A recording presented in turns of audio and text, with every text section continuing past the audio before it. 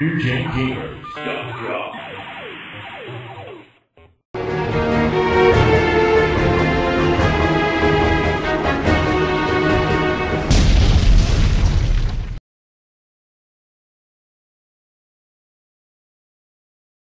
You playing this one? I can. Okay. We're starting new, aren't we? Because I really couldn't What the find. hell? You have to pardon Hopefully. us. We seem to be having technological difficulties. Technological.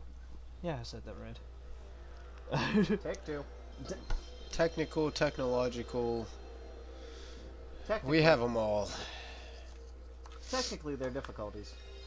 Hey, you got a lighter over there too. No, I sure do, don't I?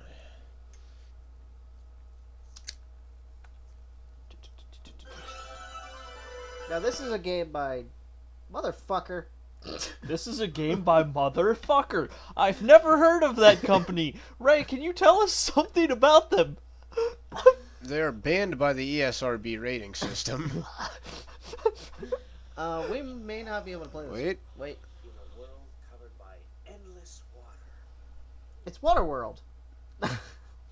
That's right. Kevin Costner is in this game. Okay, this is an interesting take on Mega Man. This is their attempt to move the series into 3D. Not a smart choice. Well, maybe a smart choice, but not executed properly. Now, an interesting story on this is that Sony didn't want them to do Mega Man the way the way it had been done for years. They actually were pushing them to do 3D on their console. They wanted something 3D on the system, and that was one of the main things. Is why you'll see a lot of good 3D games on it, because they basically mandated to most developers that they had to do it in 3D. Yeah, the system was capable of doing it. They really wanted to show off that power, and with the competing N64, which could do 3D quite easily, they wanted to show that off. Now, while we're on that topic, let's go ahead and just kind of go into the tech specs on this machine. It was a 32-bit MIPS RISC chip running at 33 megahertz. What does that mean to us? It was pretty beefy. It wasn't as powerful as personal computers at the time, but it was pretty close. It was a pretty powerful computer. But not only that, the MIPS processor had special engines built onto it to help with processing. So they had a true 3D system, and there was the geometry engine, and that is what helped push the polygons. And Sony, of course, always kind of exaggerates numbers with things.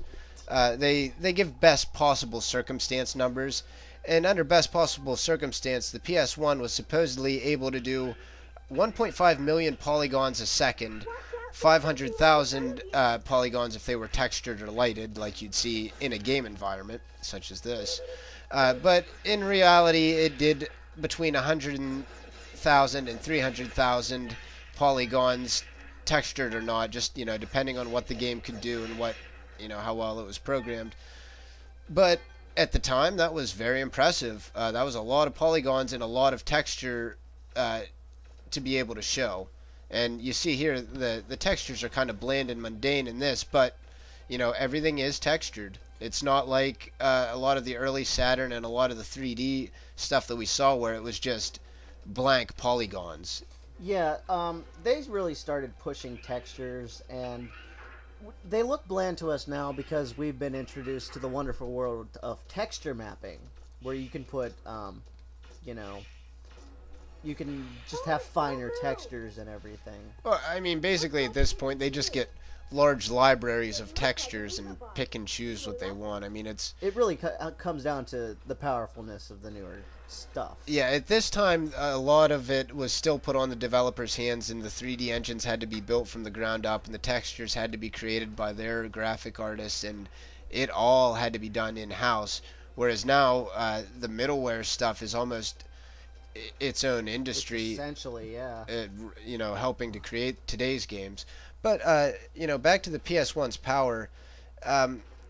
It had GPU and sound processing that was far beyond what we'd seen on previous consoles. It had great 3D or CD audio, which we had heard, but they really, here we hear some voice in the game. There was a lot of that, a lot of voice acting, a lot of high quality music, and unfortunately, the voice acting ended up being low quality. Yeah, that they couldn't make up for the quality of the actor. But it was somewhere to start. They got that B. It was better than the B movie stuff on the Sega CD and that we'd seen previously on other systems. And that actually turned out to be kind of a positive for them, because people looked back at that with nostalgia, the really bad voice acting. So it kind of gave it its place. Yeah, it really did. And the system had 2 megs of onboard RAM and 1 meg of video RAM. Now, the significant thing about the 2 megs of the onboard RAM and the 1 meg of video RAM is that was a lot more than the Nintendo 64 had, which is why Nintendo 64 games had so much trouble being a large, epic game and having an open world. It could do 3D, but the lack of space on the cartridge killed it. Yeah, the world couldn't be open the way that a lot of PlayStation games were able to do because of the extra RAM. And another thing with that is that with the storage medium of CD, they could also go multiple disc. Yeah, a lot of, like Squaresoft did. That was crucial. I mean, the biggest Nintendo 64 game could be around 32 megabytes of space. The biggest PlayStation game could be 3.2 gigabytes. I mean, that is just a ridiculous amount of difference, and it cost them nothing to do. If you wanted to do a cartridge game on 2 cartridges, that's going to be an $80 to $100 game. Fortunately, no one ever tried that. Isn't that impossible? Unless you have a lot of storage RAM to hold the... I've never seen a multi-cart game. They planned it. That's how Final Fantasy was going to be. Now we'll delve into this. We didn't get into it in Final Fantasy VII, but we'll go ahead and jump into it. Final Fantasy VII was originally planned and designed for the Nintendo 64, but did not go very far into development before they realized they were going to have to release a bunch of cartridges in order to get what they wanted on it. It was impossible. Wasn't it 13? Some ridiculous number. I mean, who knows what it would have been. It was pointless. It would have cost $600 for the game to buy it. Not that people wouldn't have bought it for that price. But it wouldn't have worked, or else it would have been severely nerfed. Yeah. And so that's where Square quickly jumped to the PlayStation, because they could do the kind of epic tales that Sakaguchi-san and the rest of Square wanted to produce, and all these other companies that would follow suit. So that was crucial. Was the CD format giving so much more space, and Nintendo had their reasoning for that, mainly being control of the medium. They produced the cartridges, so you had to go through them to get the cartridge made, and on top of that, piracy. It was a lot harder to create a machine that would dump a cartridge than pirate a CD. But yeah, now we're going to move on to another. Well, let's finish this boss fight here. Let's check out this boss. So the CD definitely replaced the cartridge effectively with this system, I think.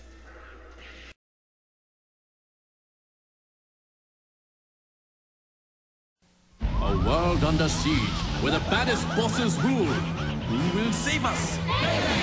Mega Man! Join him on his ultimate quest in 3D.